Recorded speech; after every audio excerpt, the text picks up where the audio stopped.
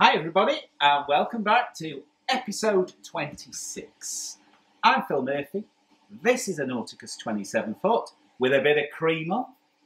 Behind you is a Shakespeare blue missile that you cannot see, that we still need some more information on. Let's get on with this episode because we've got lots to do.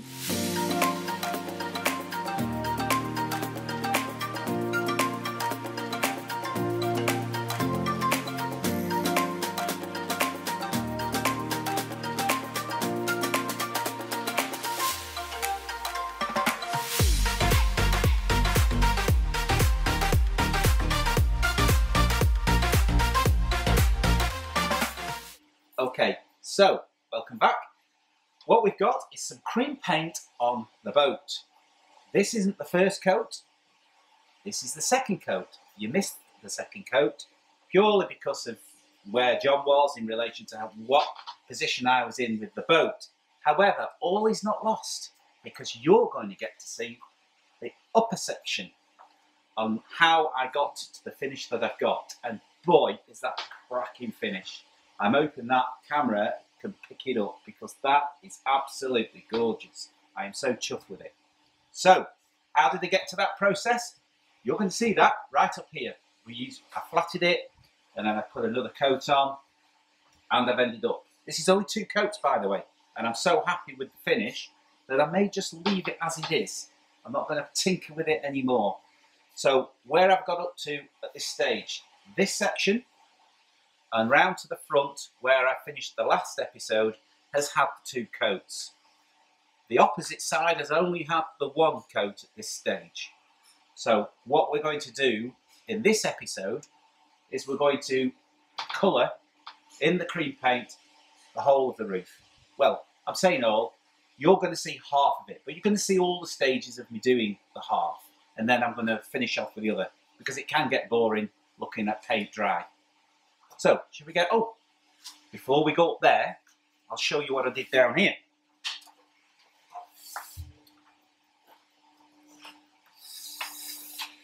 So, last episode. This, as you remember, is the hatch.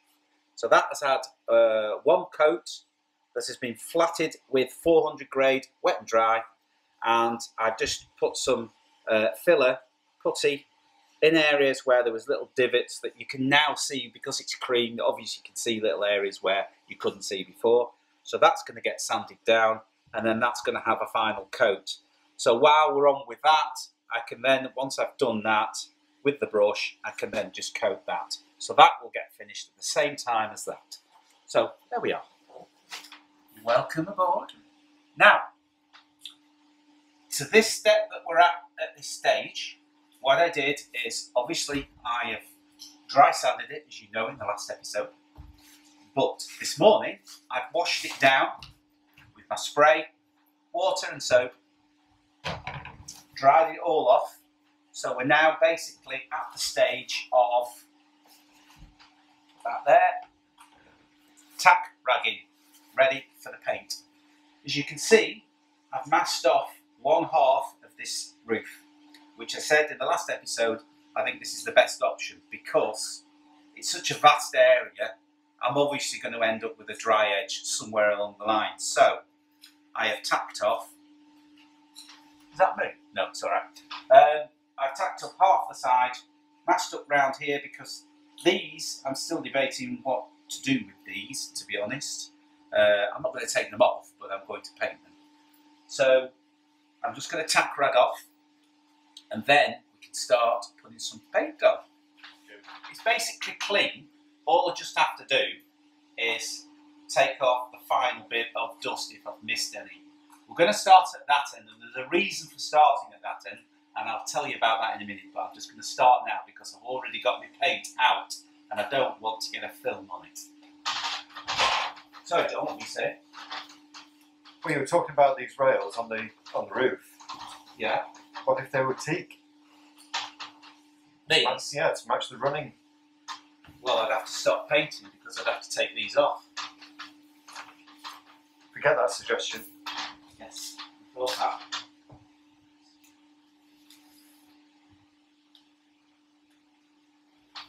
I have already made that decision of keeping these rails because they are really strong, firm, and I thought, do I need another job?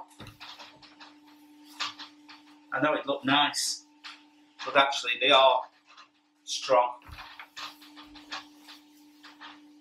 They don't leak.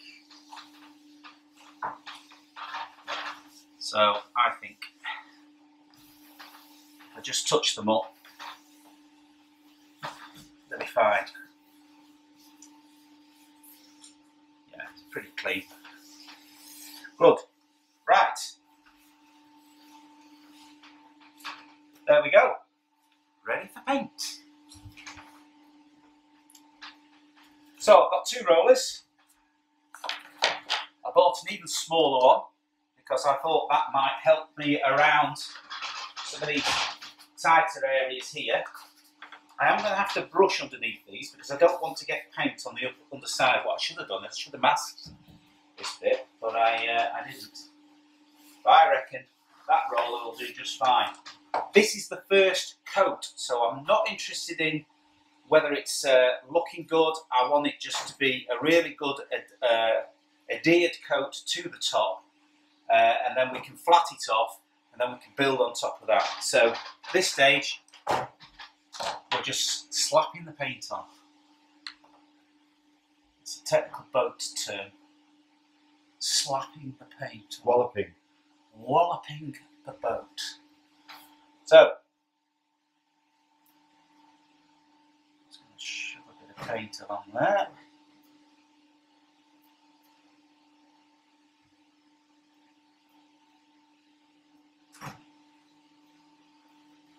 So, We do apologise about the background noise here. oh yeah. You said you might be able to get rid of some of that. Well, move some of it, but not all. Right.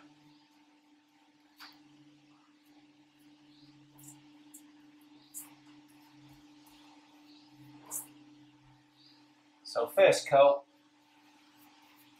doesn't have to be spectacular. What shall I do with that?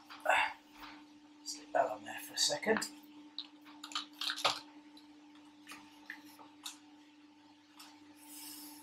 I've got lumps in this paint. I'm a bit concerned with that.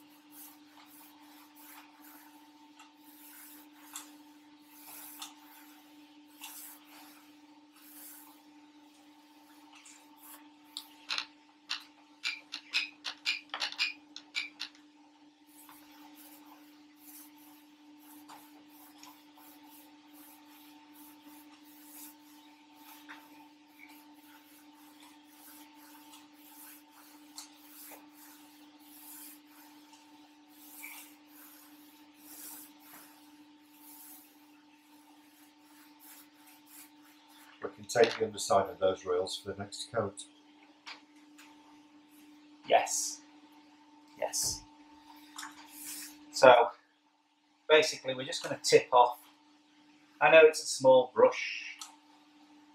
Doesn't have to be at this stage. I'm just using this brush because, to be honest, I've enjoyed using this brush, and I've actually got some, well, the second coat of this, I use the small brush to tip off, and to be honest, it was equally, if not better, than me using the other brush that I did the blue coat some episodes ago. So I'm just going to stick with this for this first coat. Like I say, I'm not overly bothered about patches and what have you. I just want this coat to adhere really well.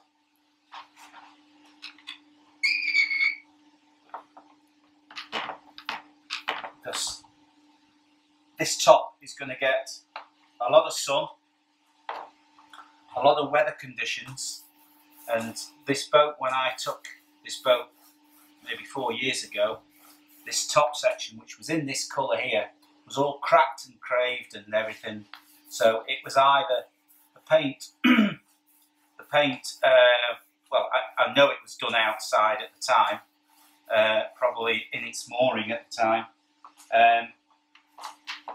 The under section before whoever painted it must have been dirty and what have you, and it just was flaking off. I don't want that to happen in this instance, and I think two reasons it won't is, one is, of course, we're indoors, and I've been fortunate to be able to do this boat on the inside. I've given this top section some really good coats of undercoat, and I'm putting this top coat on, and it's all clean. So all the processes that I've done have all been ideal. So I'm hoping that this boat, once it's done, will last for many years.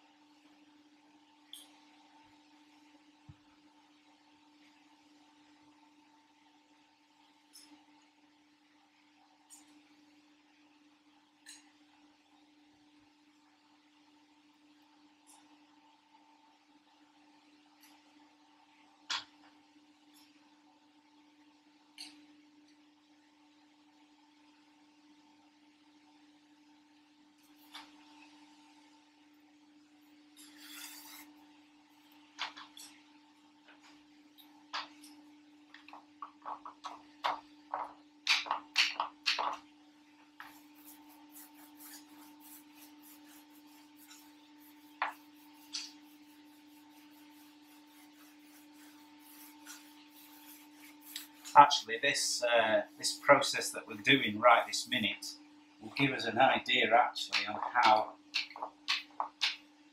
how well or how soon this paint starts to dry off. So when we do the final coat, speed-wise, it'll give me an indication of how much drying time we've got before it starts to drag.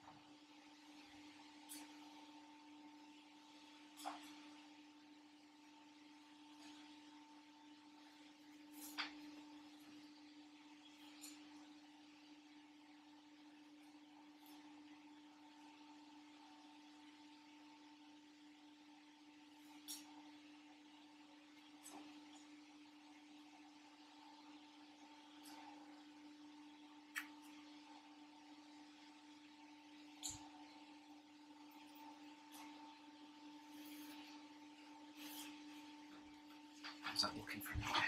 It's alright, I'm happy with that. Pretty good. So, I'm going to continue. I'm going to go right to the top of this area here, and then you're going to come back when it gets to the flatting stage.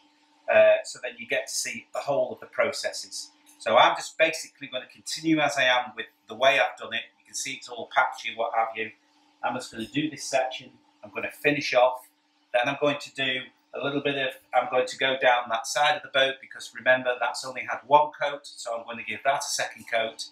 And then tomorrow I'm going to do that side, and then hopefully when John comes back, we can then show this side being complete, roll and tipped properly, and everything looking pretty pucker. So I'll see you later.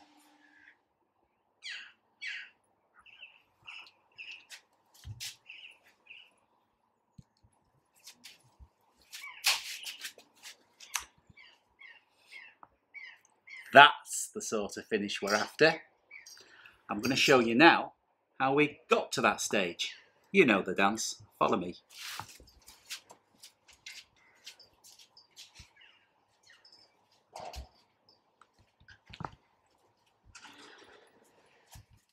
Right, so if you recall, this is only the first coat on this side. The other side, of course, has had 2 coats. I know you can't see me, but you don't need to see me. You need to see the work. So I have now flatted this area off all the way down the boat, and that has been wet and dried with 400 grade. So I've got it fairly flat. I've not over sanded it because I'll end up going back down to grey, but that's a really good coat and a good.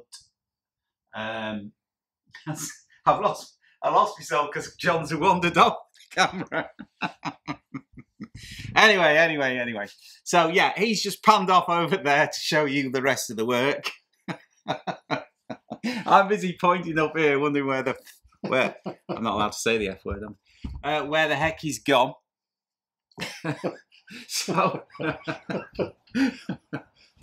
So anyway, I'm assuming you're back. Oh, you're back, right. So all the way along here is all been flatted, and then that's ready for the second. That's ready for the second coat. That, when you saw originally the hatch, I'm trying not to laugh all the time now. That's had 3 coats, by the way. So I mean, I'll check to see how good this is. The other side has had 2 coats, and I've got a gut feeling that now that I've seen the effect that I can get on that hatch, I might go for a 3rd coat because I really do like the finish of it. And also, I have noticed between cans there's been a shade difference.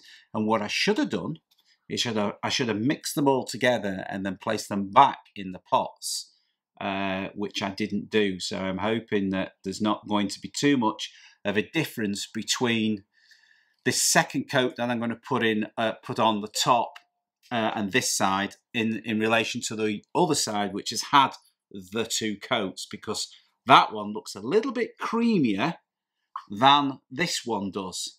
So we may end up having to do 3 coats in the end.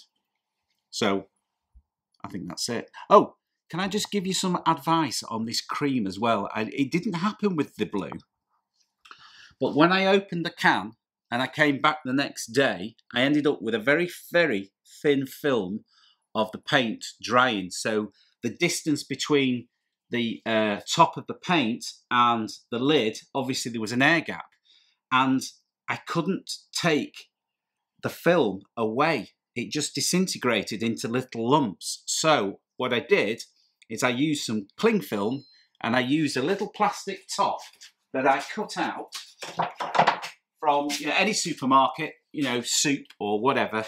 I don't need that anymore. I cut that disc to the size, the circumference of the can, and then I covered it with cling film and I dropped it in. So then that was a weight to hold down on top of the paint. And this morning, no skim. So excellent. So that's a good method. I suppose you could just use cling film on its own, but I use this as a weight as well, and I got no problems at all. And at 40 odd pounds a can, you need to make sure that you don't end up with bits in it. Whose idea was the cling film? It was yours. Oh, right. Thank you. Yeah, that was my idea. You stick behind the camera. Are we done? Yeah, we're done. Okay, on to the next bit. Right, so welcome on to the upper deck. And these clearly are the stages that we're up to at the moment. If you remember, I had a little blue masking line going along there. I've ripped that off. You can see the line is still over there. And I'm now basically using my 400 grade paper, lubricating it. There's some sugar soap in there.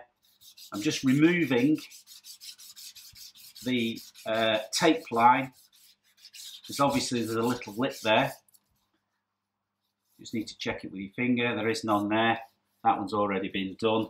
And I'm basically going all the way along here with my lubrication in the form of a spray. As you can see, I'm up to this stage here. You can see that it's all gone matte at that side. So I'm just basically going along with my 400 grit paper.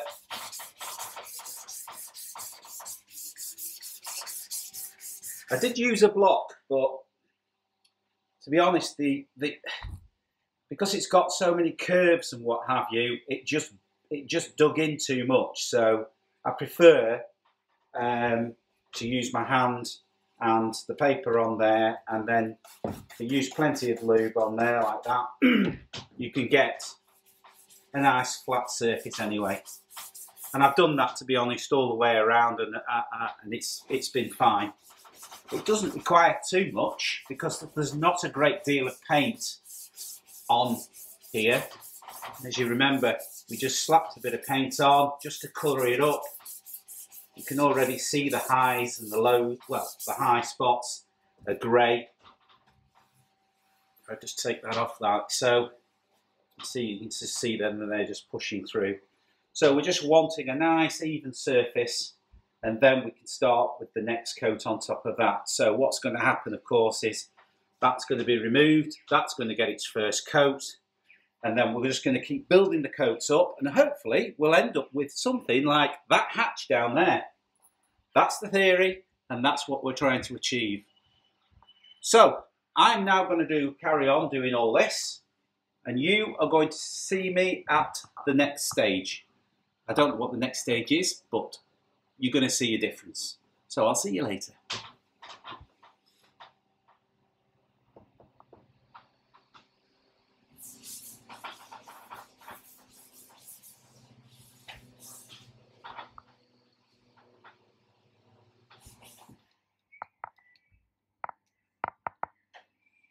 Okay, so as you can see, that side has been done. We've masked off.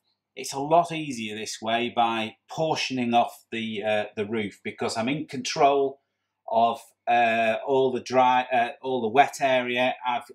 As you put the paint on, as you will see when I do this side, it gives me plenty of time to put the paint, roll the paint on, and then tip off and continue to the end of there, because I have split this whole roof up into compartments, if that's the right word.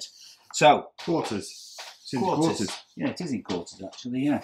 So I've tacked off once. I'm just tacking off again with a tack cloth, just to take off anything that's dropped from this ceiling, and we can get started. I've decided to start painting from this side that way, because as I got towards the end, you'll notice where I haven't actually painted towards this top beam here, this handrail.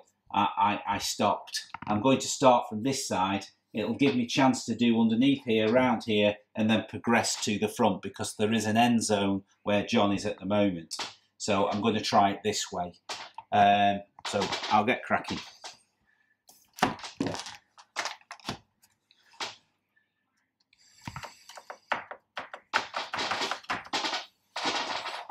Here we go.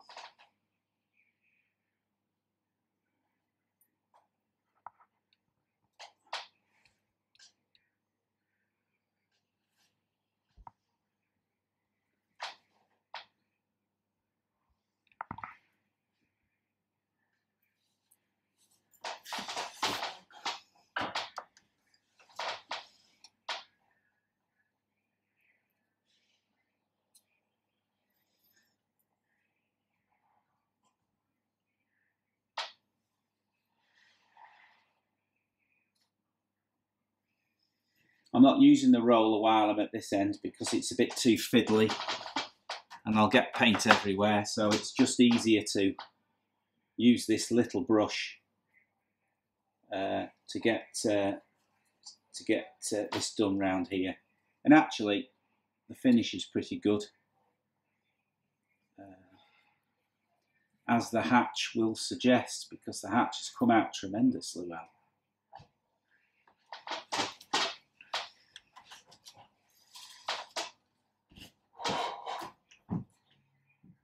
can afford to use a bit more paint than normal under here because it's a flat surface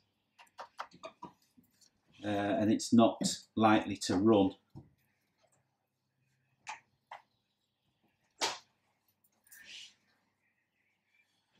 Come from here, actually. Might come from here.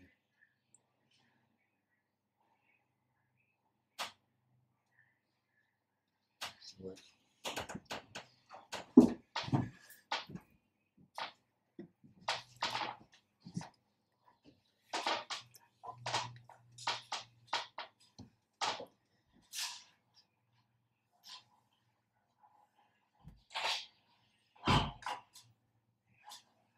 Sorry, what are you doing?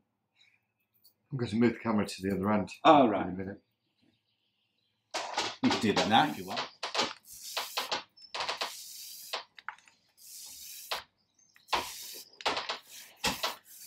Right, so we got past the awkward bit and now we're on to the fun bit, the easy bit, and that is rolling and tipping. And I was going to say, I said, oh, I can bleep that. Right, so we've rolled it out and we're going to tip off. And the way to tip off, I have found with this cream, and it doesn't show any of the edges as you go along, is to start tipping from the wet side into the dry side. And you don't seem to end up with a line. Now, for all my friends that have watched the side of the boat where I did the rolling and tipping 8 months ago on the side of the boat, you would have noticed... All 10,000 of them? All 10,000 of them, yeah. You would have noticed that I tipped into the wet paint, and I found by doing it the other way, I do not get an edge at all. So I've learnt that that's the best way to do it. So from now on, you will always see me tip into the dry, because as you place your brush down, you don't, basically what you're doing is, if I did it this way, you push into the dry and you're folding new paint over onto the dry, and you end up with that, it seems to be something like that effect. But if you take your brush into the dry and pull away from it, you don't end up with an edge.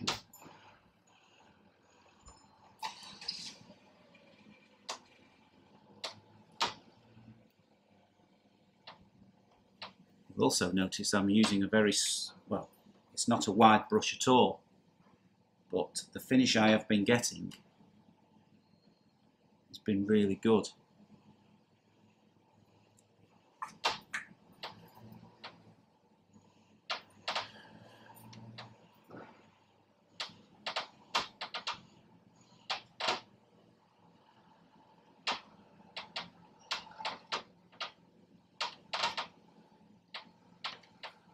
Sounds like a creaky bed, this boat, doesn't it? It doesn't feel very safe, actually. It is. Very safe.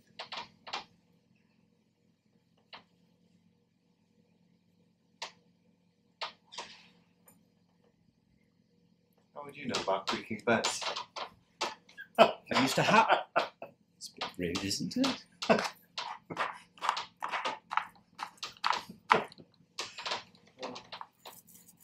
Make yourself laugh sometimes. Just amuse yourself.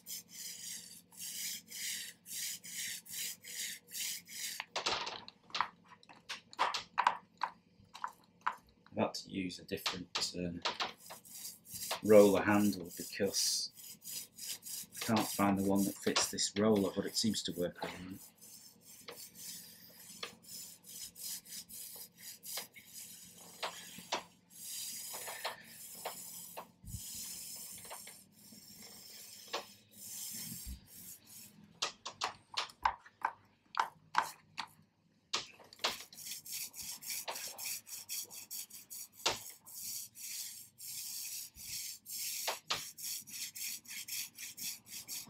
just take, when you're rolling into paint, just take it about 1 inch or 2 into the paint that you have already put on, just to re-wet that edge.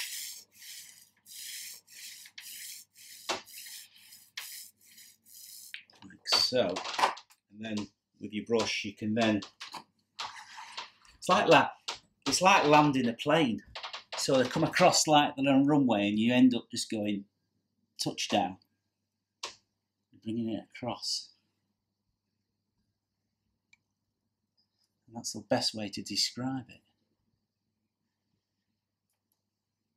Just bring it down.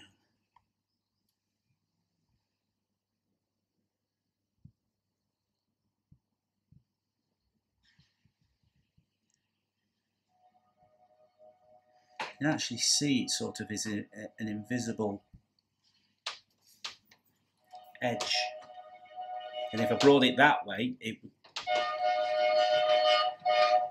totally wrong.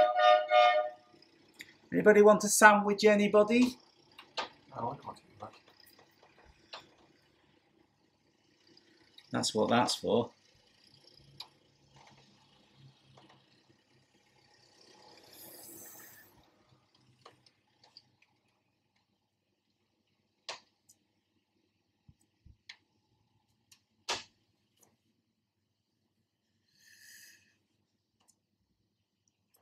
So we need to get some paint on this edge here before it goes off.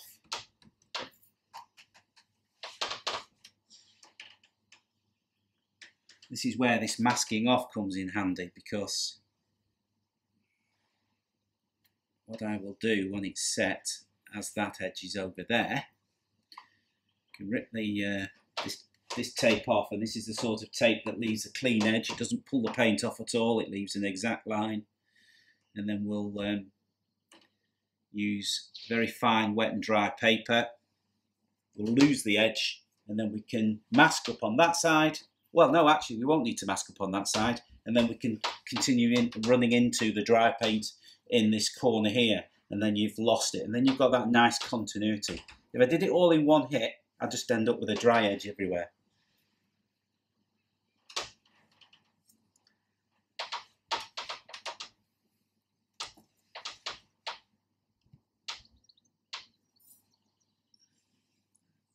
Do that little nip there.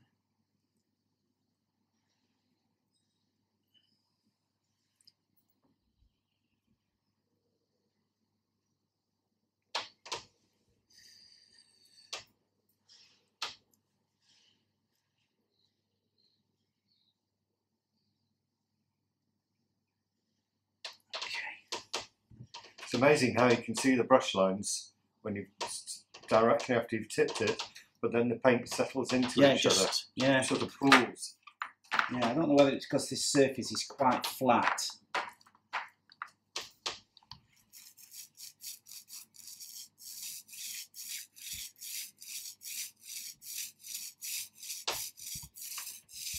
So I'm over the worst bit really, because that was quite wide. Now I've got to a sort of a thin channel.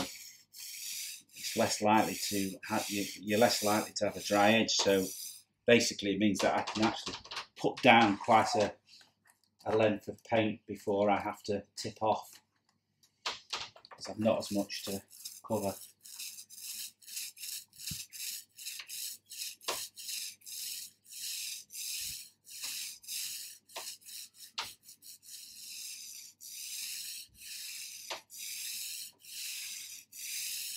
Would it be in this colour? Is the camera picking it up all right? Yes. All right. Can you give me that roll, Phil? Please. This roll? Oh, the big roll. You want my big roll? It's just stopping the light. Oh, right. Well, that's going to cause me a problem. That one? This or one. this one? Yeah, this one. That's good.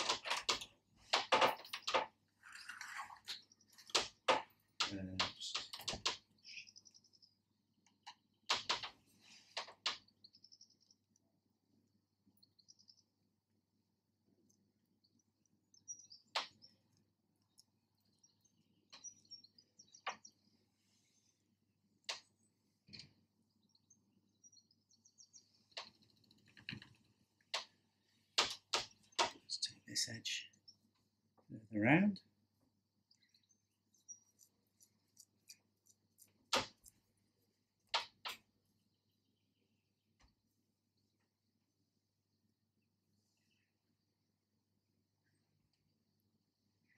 It.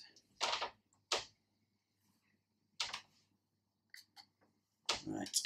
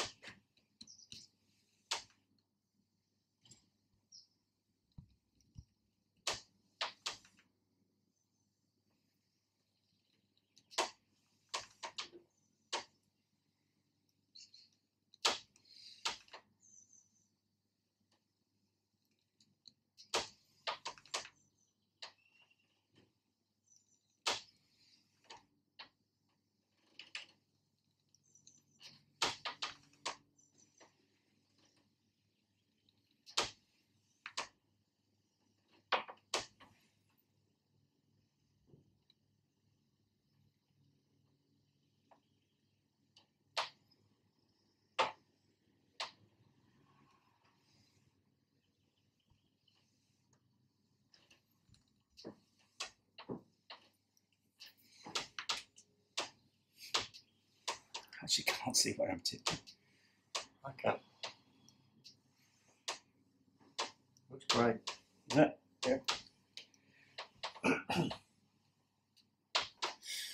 Okay.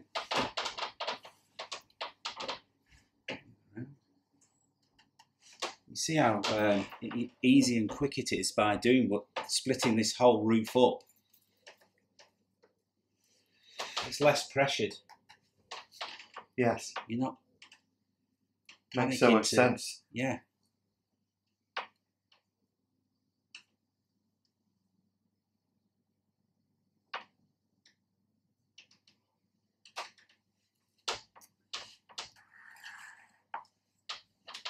So there.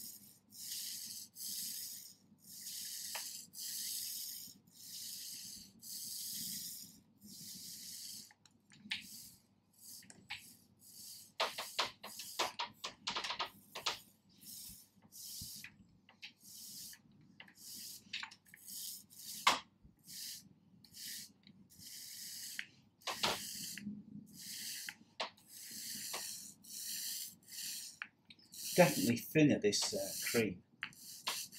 I've got a fisheye. Just noticed.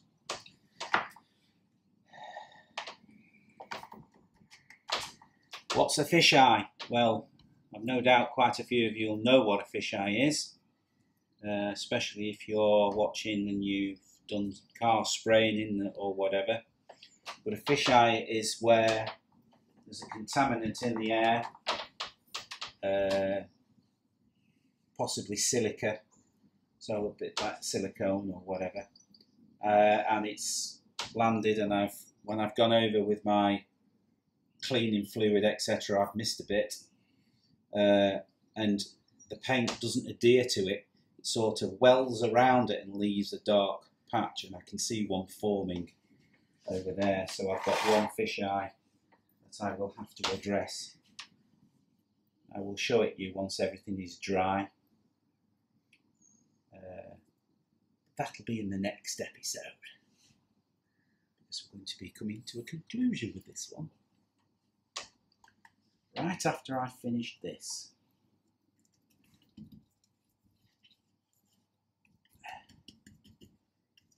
So just put the finishing touches there.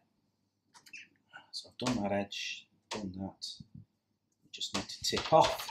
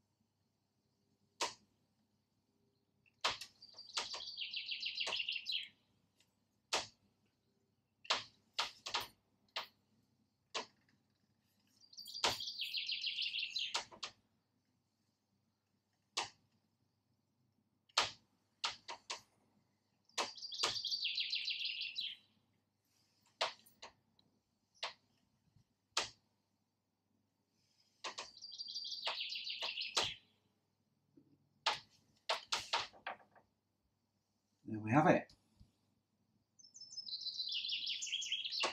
So, voila, another quarter of this roof done. So we'll let that go off. I'll do some work on the downside of the round the boat and allow this to go off, and then tomorrow we'll come back and we'll start doing the sides, etc. So we'll finish the episode, if I may, on this note. Thank you so much for watching. I do appreciate, this has been a bit of a long-winded one, but I hope it's been informative and it's been interesting for you. Do like, do subscribe, and I will see you on the next episode. See you later. Bye for now.